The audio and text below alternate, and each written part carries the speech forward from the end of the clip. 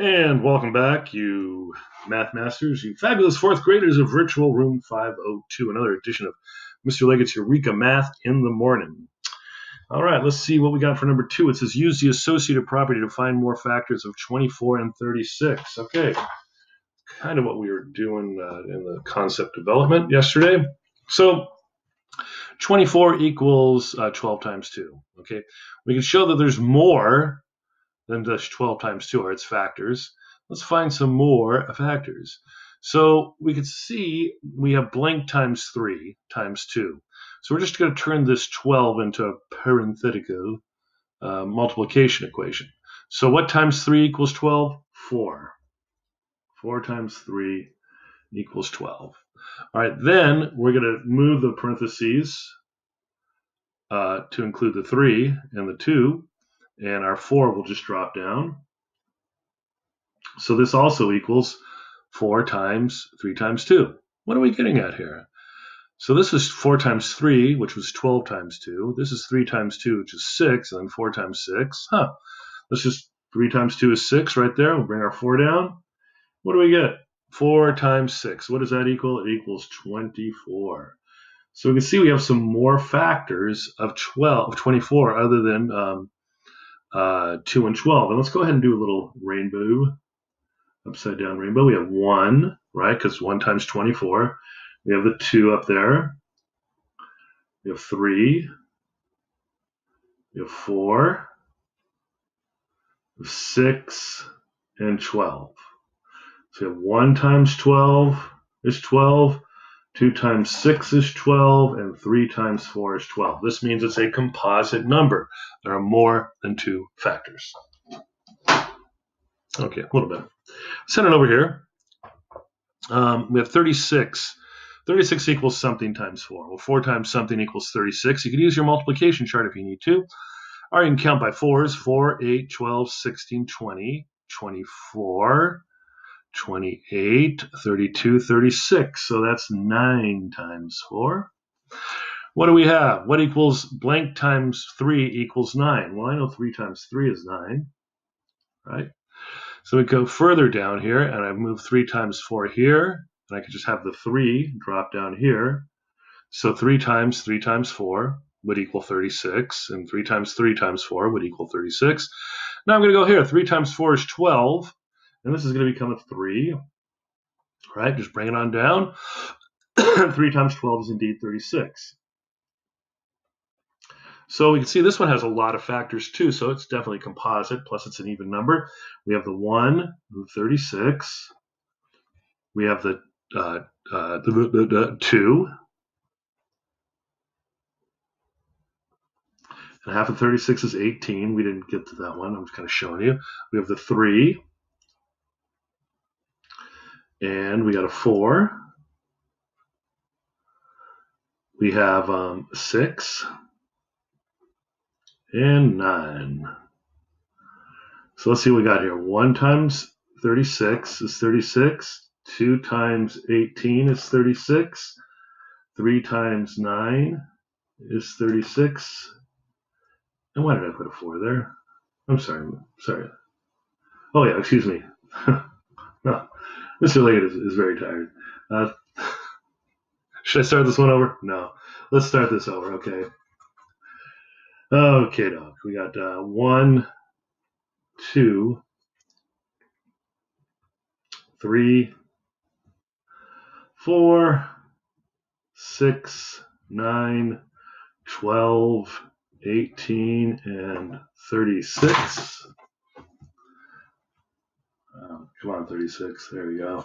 So now we got it made. 1 times 36, 2 times 18, 3 times 12, 4 times 9, and 6 times 6. All equal 36. That's a lot of factors. Sorry I messed that one up. Let's try to do that again. We'll get number 3. In class, we use the associative property to show when 6 is a factor, then 2 and 3 are also factors. Because, why? 6 equals 2 times 3. We're going to use the fact that 8 equals 4 times 2 to show that 2 and 4 are factors of 56, 72, and 80. We can do this. All right, here we go. So 56 equals 8 times 7. All right, so what we're going to do is go equals. I'm going to put it all the way over here so I have some room. Equals, and we'll put blank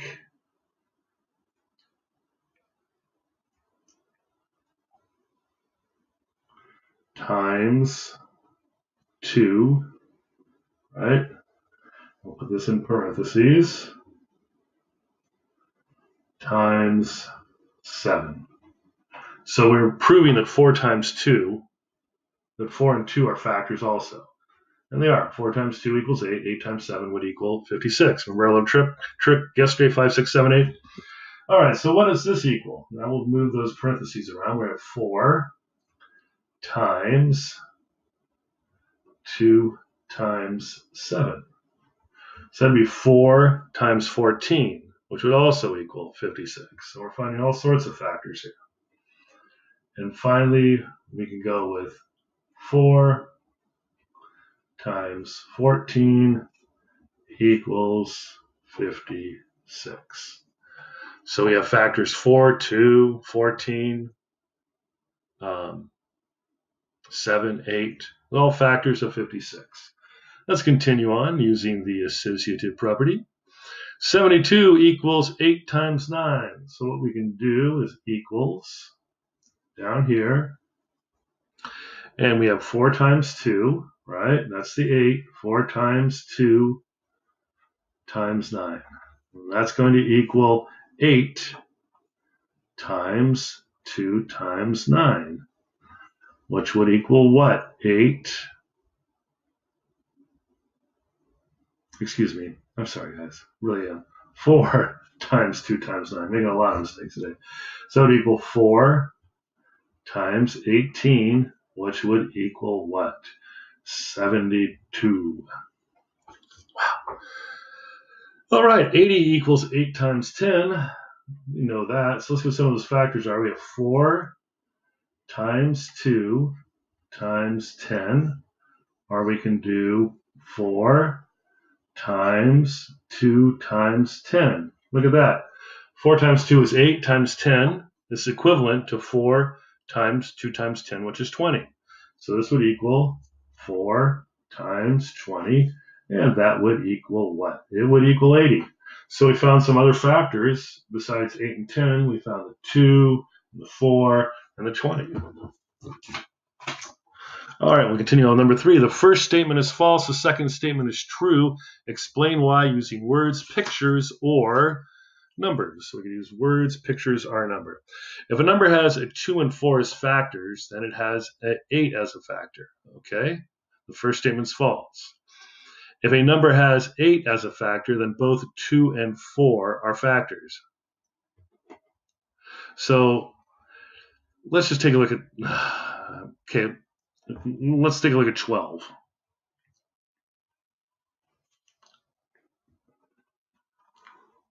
We're going to break this into 12 pieces.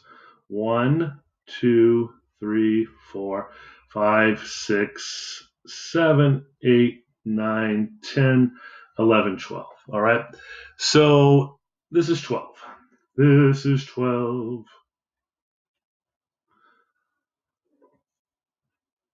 What are its factors? Well, I know 2